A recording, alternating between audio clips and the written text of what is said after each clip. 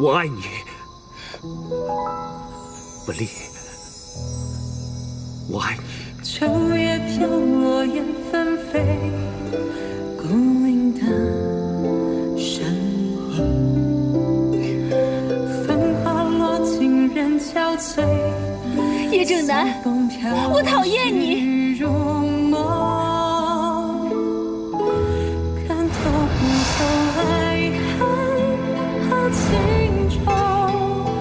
回去不去的哀愁，难以割舍的伤痛，叹息成一场空。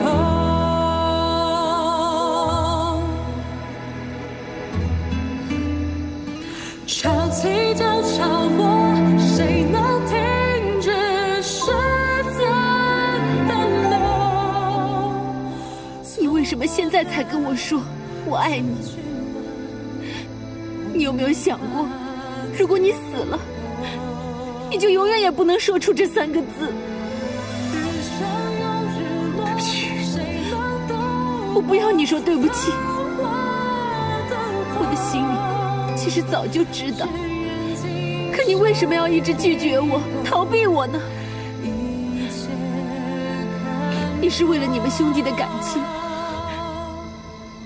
可我有多么痛苦，你知道吗？你这样做对我公平吗？我恨你，我恨你！潮起就潮落，谁能停止时间的流？错过的就去了。 无法从头，日上又日落，谁能躲过繁华？这辈子，我再也不会放开你的手。一切看破。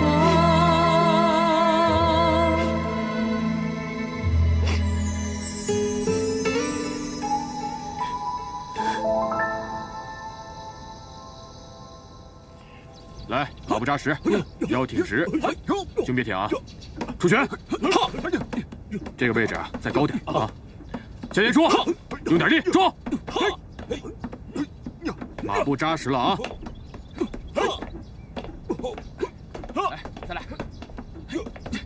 冲！来，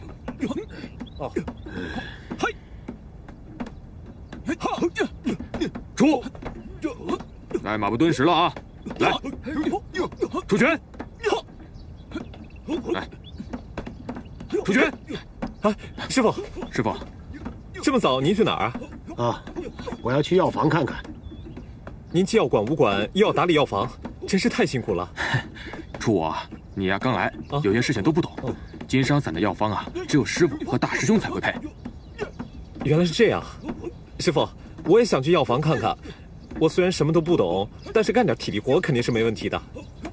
你想去药房？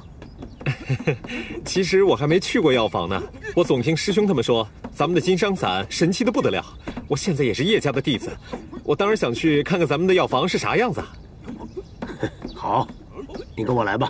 哎，谢谢师傅。都好好练武啊！啊，以后啊要看清楚了。 千万不要丢下啊！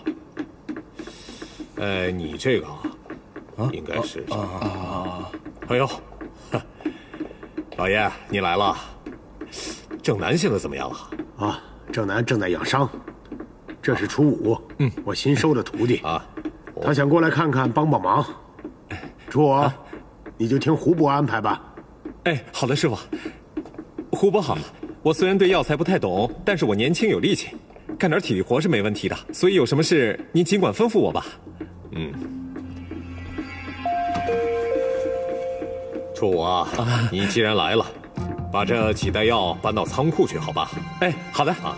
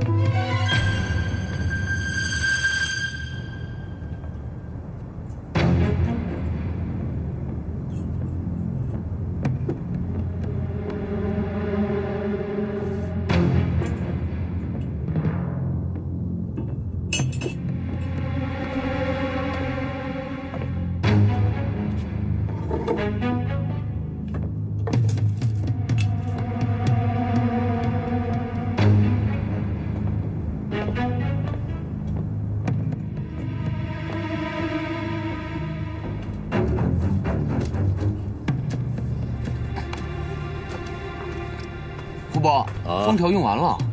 哦，那我去库房里再取几条，你等一下啊。好。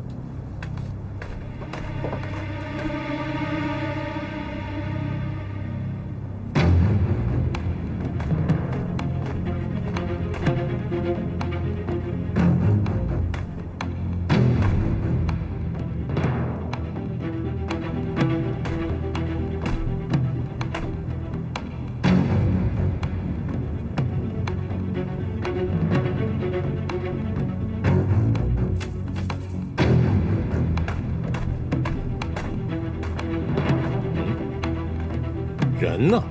主武。哎，胡伯，你怎么还没去仓库啊？哦，我刚才肚子不舒服，方便了一下。哦，胡伯，您这是要去哪儿啊？我到仓库去取封条。好，那我跟您一块儿去吧。好，来，走了。这边。哦。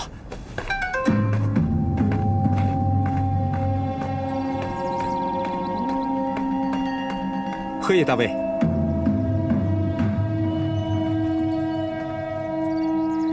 你进入叶氏武馆也有一段时间了，有没有什么进展？我今天找到机会进入叶氏药房，偷看叶善群配药，但是看得不完整，就差一点被人发现了，功败垂成。据我所知，药房只有叶正南和叶善群两父子知道。叶正南现在在医院，叶善群隔三差五就去配一次药。他们现在对我还没有防备，我还是有机会的。好，你继续你的行动，但是一定要小心，千万不要露出什么马脚。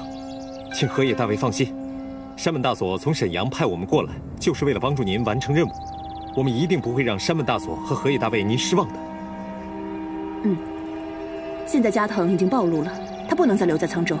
现在只有你和桂木在我的身边，所以你们办事一定要小心。嗨，去吧。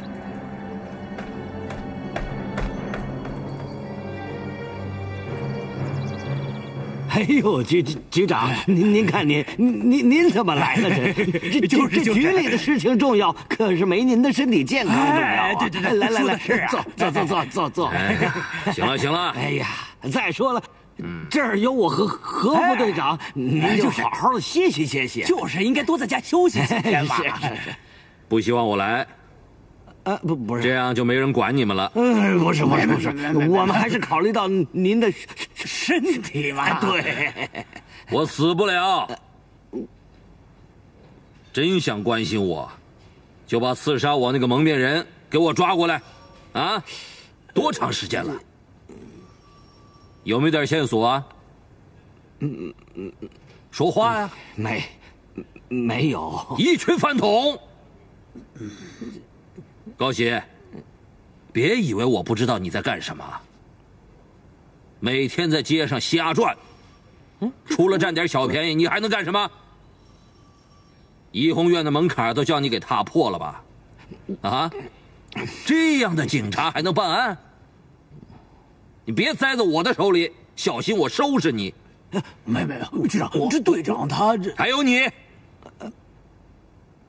每天跟在他屁股后面瞎混，除了拍马屁，你还会干什么？我这……局长，也不是完全没有线索。杨小姐说了，说蒙面人有2个，一个是真，一个是假的。对，我们正按着这个线索查呢。我不管什么真的假的，把人给我抓来。上级现在对这个案子很重视，蒙面人一而再再而三的犯案，这个事情是闹大了啊！对，再找不到蒙面人，你们可真得卷铺盖卷儿！对，滚蛋！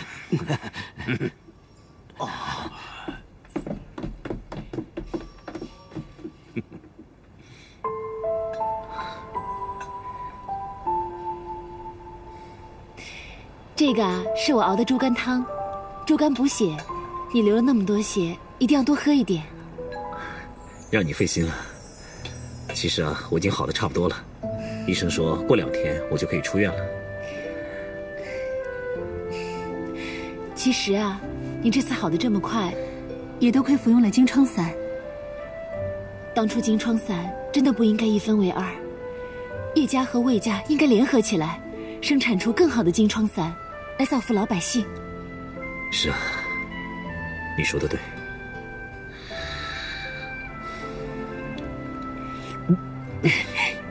你看你，喝个汤还和小孩子一样，弄得满脸都是。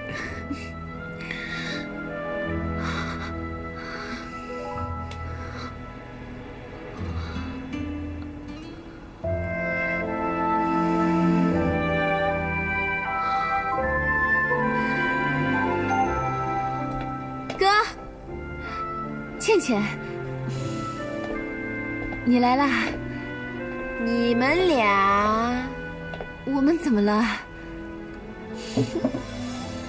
哥，口风够紧的呀，啊，连我也瞒着。行了，你现在不是知道了吗？太好了，文丽，我哥这个人啊，平时可闷了，不是在武馆就是在药房，现在有了你陪着他，看，笑容都不一样了。看见你们这么亲密的样子，我真的很羡慕啊。你跟启明不也挺幸福的吗？哎，我跟启明是挺好的，但是爹娘并不接受启明，也不知道我们什么时候才能够名正言顺的在一起。倩倩，你别太担心，表姑和表姑父也不是不通情达理的人。我相信精诚所至，金石为开。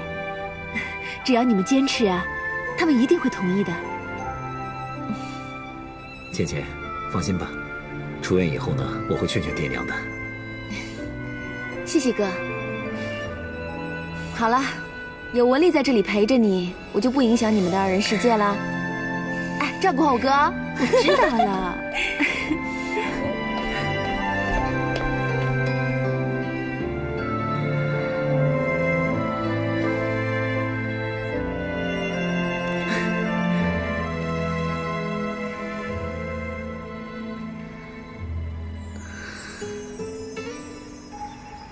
没想到我哥和文丽真的恋爱了。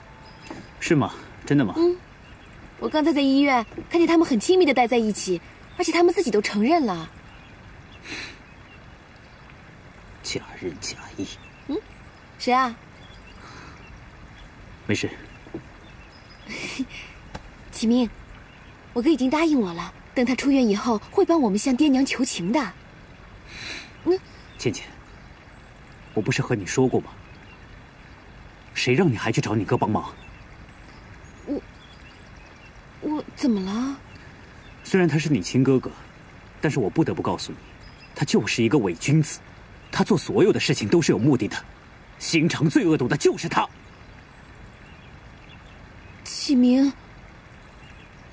你怎么可以这样说我哥？你们以前可是最好的兄弟啊！我们以前虽然是最好的兄弟，但是我们早已经分道扬镳了。我希望你不要在我面前再说你哥哥任何事情。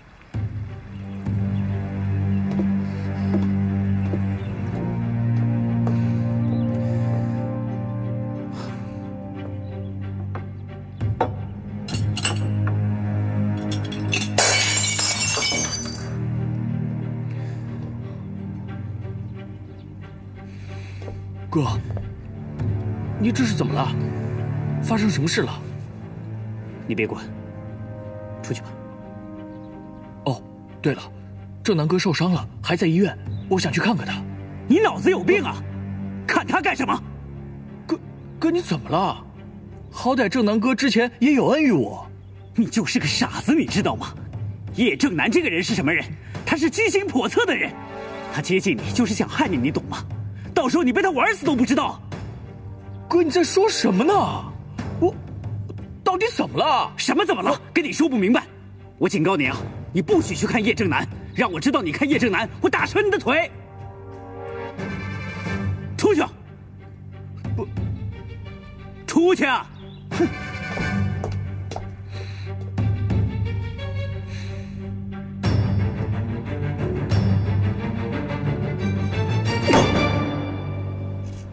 文丽，回去吧，太晚了，我会不放心的。没事儿，我再陪你一会儿。白天你到药房去工作，晚上还得陪我，都没时间休息了。我不累。哎呀，快下雨了，你赶紧回去吧，听话。嗯。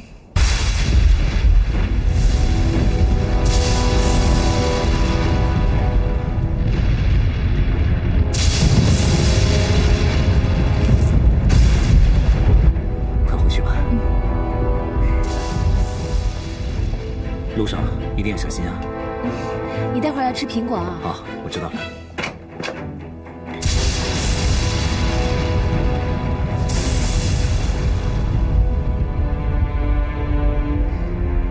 启明，启明，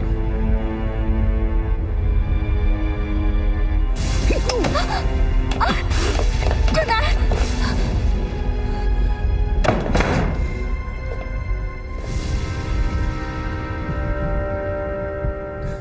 曾经我最好的兄弟，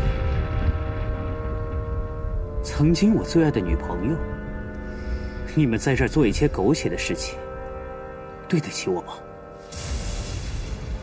文丽，你不要被他的诡计多端所骗了。启明，我想你是……闭嘴！我还不知道你心里在想什么。你早就说过你喜欢杨文丽。对，我是喜欢文丽，但是后来我知道你也喜欢文丽，所以我就选择了退出。我从来没有伤害过你们俩之间的感情。你当然不会承认你做过的那些龌龊的事了。你说我在擂台上不择手段。叶正南，不择手段的是你，卑鄙无耻龌龊的小人是你。你口口声声说我和你是兄弟，但你对我做了什么？一，你对我使诈；二，你抢走我最爱的女人。魏启明，我早就跟你结束了。我和你分开，是因为你做的一切都太让我失望了。我和你分开，跟正南一点关系都没有。文丽。你不要再被他给骗了。他没有骗我，你别再污蔑他了。我诬陷他？我诬陷他？你知道吗？是他让我一无所有，是他夺走了我的一切，是他让所有人都看不起我。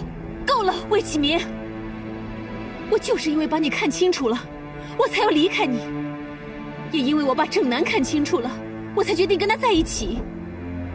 你不要把所有的错误都推在别人的身上，你也不要把你的痛苦都认为是别人造成的。你应该好好的反省一下你自己，所有的事情都是你自己造成的。到现在你还相信叶正南？好，你的诡计得逞了，你赢了，我输了，但是我不服，我哪一点比你差？启明，咱们俩从小到大，我一直都很欣赏你，你一直很优秀，只是你现在走错路了。我希望你赶紧回到正道上来。我还是想恢复我们之间的兄弟情谊，好吗？你希望我们还能像以前一样成为好兄弟？你希望我能优秀，对吗？那你把抢夺过我的一切还给我，我才能变成曾经最优秀的魏启明。我知道，我们现在说什么你都听不进去。不管对与错，我只希望你明白，你现在有了倩倩，你就应该好好的珍惜她。文丽，只要你答应我重新回到我身边，我可以放弃倩倩。魏启明，你刚才说什么？你再说一遍。我说我可以放弃倩倩。我没想到，曾经的魏启明，今日令我如此不堪入目。不管你现在怎么看我，但是我希望你知道，我从始至终都是真心对你的。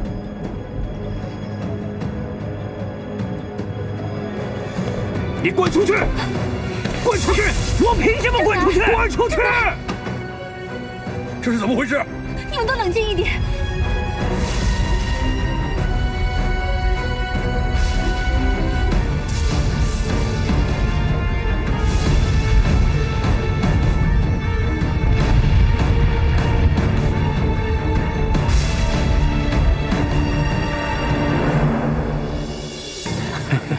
事了。你们怎么样？有没有好好练功啊？我没有，想死你了，有没有偷懒啊？师娘，大师兄回来了。好了，兄弟们都去练功吧，我没事儿，放心吧。啊，师兄，行弟啊，走了，走，再见，走了，走。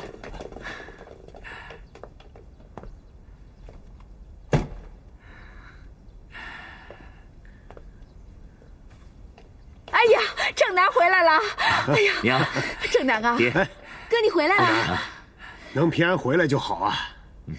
正南啊，一会儿去给你爷爷上香，你爷爷在天有灵保佑你大难不死，必有后福。好。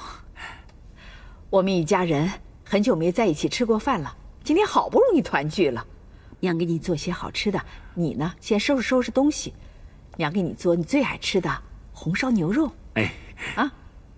娘，难得今天这么高兴，我可不可以多叫一个人来啊？谁呀？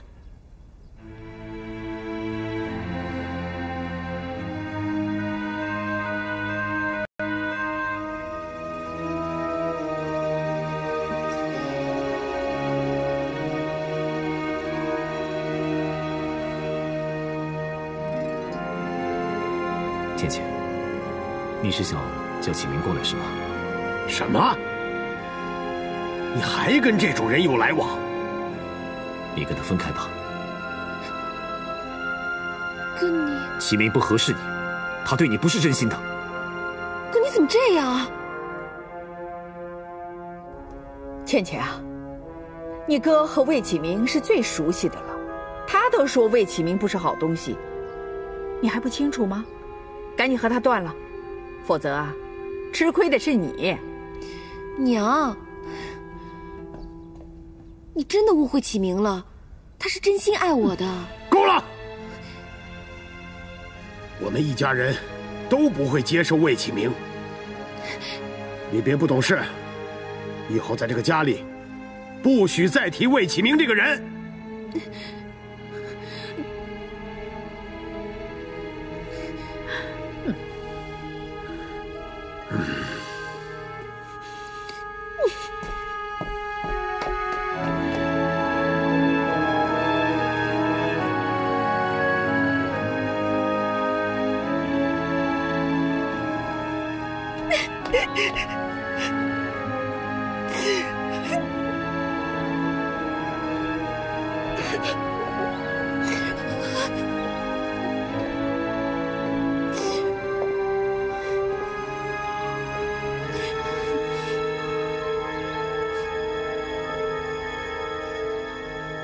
倩倩，你不守信用，你昨天刚刚答应要帮我跟启明的，今天就在爹娘面前说他不好，这到底是为什么？倩倩，不是哥不守信，魏启明真的不值得你去爱。哥，就像你说的，我已经是个成人了，我有自己的选择和判断。启明值不值得爱，我心里清楚。可我不明白的是，为什么你们所有人都不同意我们在一起？就连哥哥你都要破坏我们之间的感情。倩倩，哥不是想破坏你们的感情。其实启明心里面从来就没有忘记过文丽，你在他心里面一点位置都没有，你知道吗？他爱的一直是文丽，你只不过是文丽的替代品。你胡说，那只是你的想法。前天启明告诉我，他已经知道，在这个世界上对他最好的人就是我。他爱我，我也爱他，他承诺会给我一生的幸福。你能不能不要这么傻呀，我的傻妹妹？你能不能不要这么傻呀？你别说了，魏启明没有你想的那么简单。他爱我，我也爱他。他根本就不爱你，他爱的是文丽。你可不可以相信我一下？我不要再听了。你别傻了，你这个傻瓜！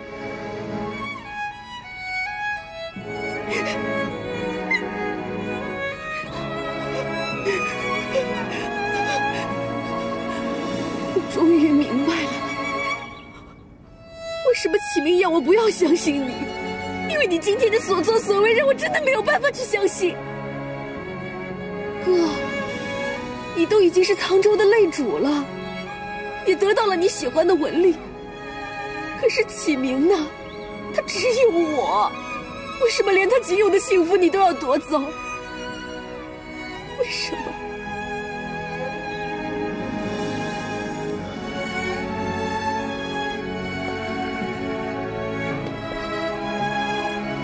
倩倩，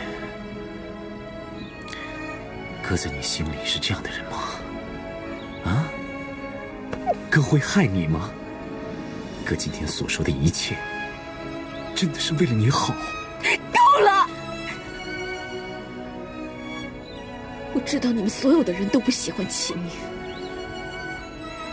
但我就是爱他。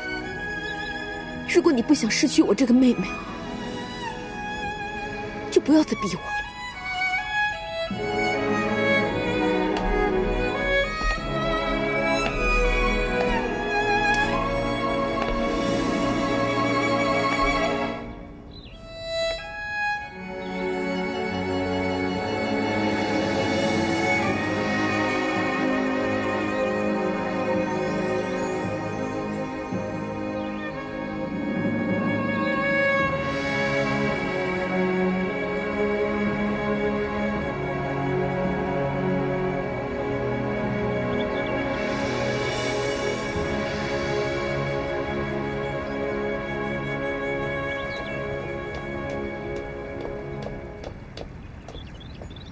你这么着急找我，有什么事？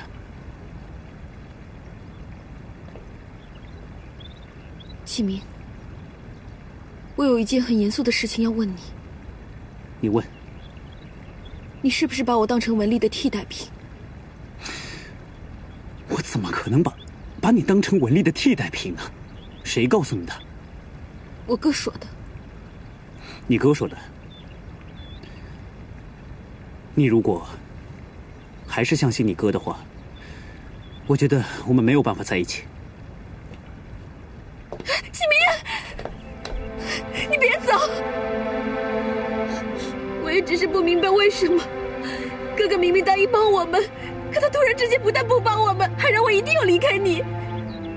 这到底是为什么？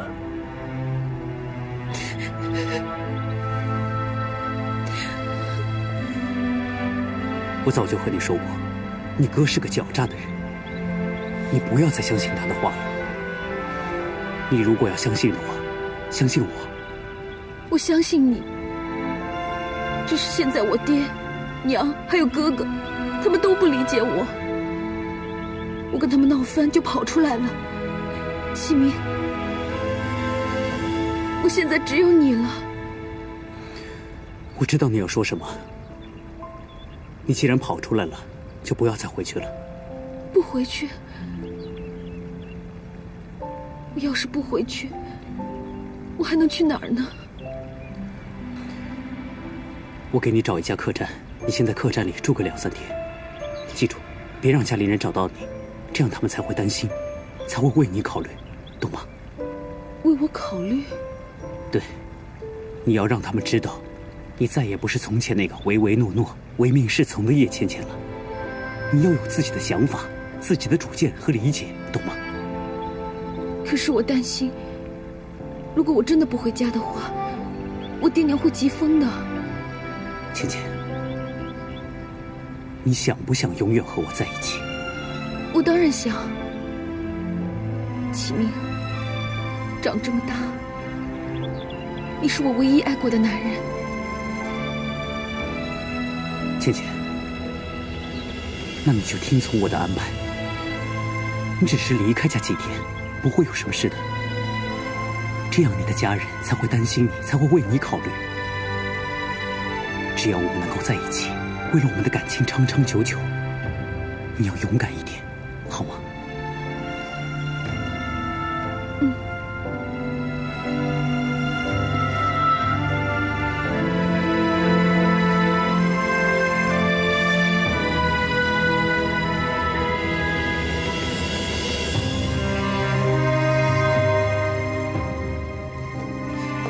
妹妹，去给我拿几件你的衣服。哥，你要我的衣服干嘛呀？倩倩这不是离家出走了吗？和家里人吵架了，不愿意回家。啊！我在悦来客栈呢，给她找了一间房间。她出来的时候什么也没有带，所以我来跟你借2件衣服。倩倩怎么能住在外面呢？她这样，二师叔肯定会担心的。就是要他们担心，他才会答应让我和倩倩在一起。还有，倩倩的事你千万不能说出去，懂不懂？啊，快去啊！哦。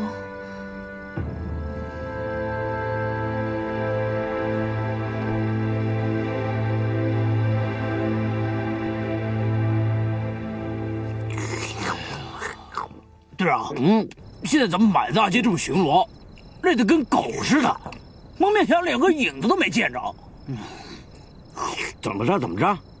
听你这意思是想偷懒呐？局长对这个事情那么在意，完成不了，别说面条，连他妈面汤你喝不上。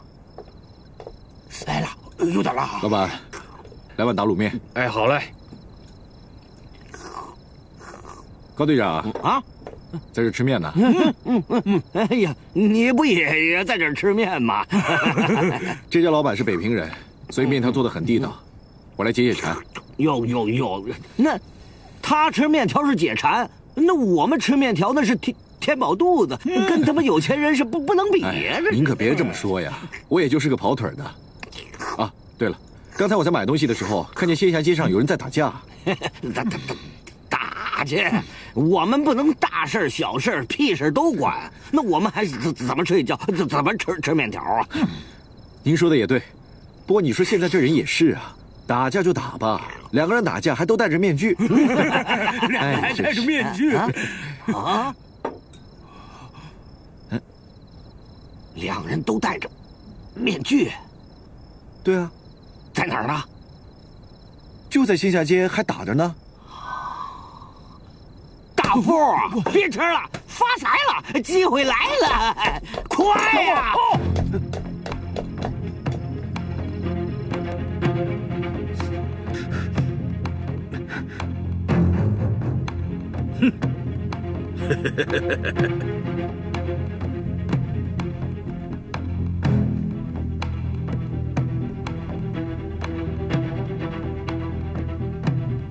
我等你很久了。师傅，每次我们的计划都是他给破坏的。队长，怎么办？你没看见井上穿着蒙面人的衣服？杨小姐说有人冒充蒙面人，这井上分明是冒充蒙面人，所以啊，真正的蒙面人是来找他的，石田是来帮着徒弟的。啊，队长，那咱们去抓他呀！你想死啊？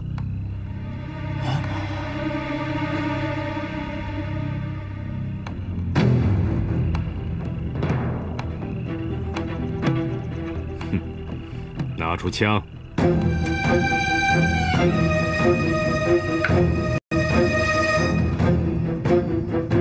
队长，他们有枪！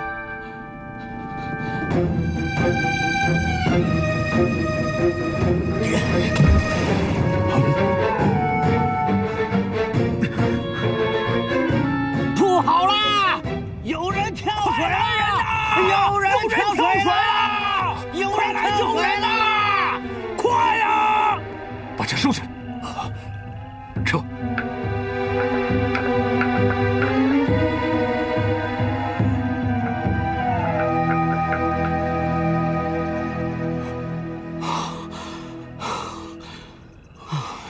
成功了！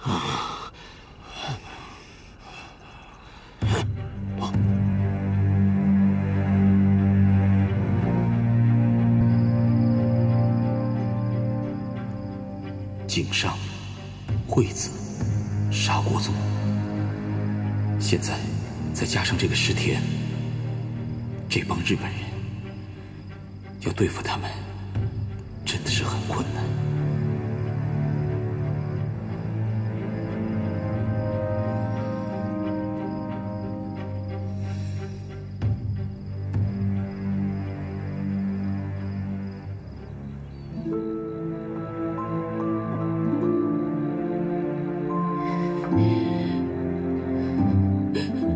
为什么？为什么所有的人都不同意我们在一起？爹、娘、哥哥，他们都不同意。如果他们真的爱我，那就应该以我的幸福为他们的幸福。可是他们现在这样的逼我，他们到底是爱自己还是爱我？启明，你告诉我，这到底是为什么？我不能没有你，但是我也不能没有他们。可是如果现在我选了你，就不能和他们在一起；如果和他们在一起，我就不能和你在一起。我不会选，别让我选。整整1天了，我都没有见到爹娘，他们肯定到处在找我。他们会吃不下饭，睡不着觉。如果他们永远都不同意我们在一起，那我是不是又要永远在这个客栈里面住下去？你告诉我，我该怎么办？我不要再喝了，我真的要醉了，不要喝了。倩倩，你听我说，我今天晚上一定会整晚在这里陪你。我希望你能多喝点酒，然后早点睡，这样就可以忘记所有的烦恼，所有的痛苦了，好吗？也就是说，我喝完这杯酒就不会再害怕，是吗？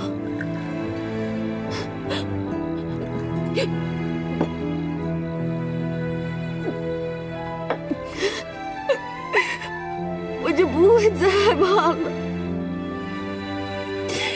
启明，我现在就只剩下你了，你可不能不管我，好吗？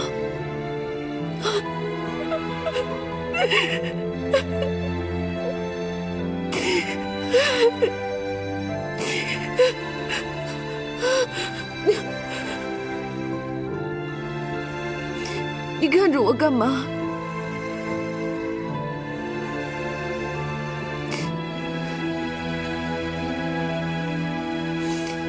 我没想到你连哭都这么漂亮。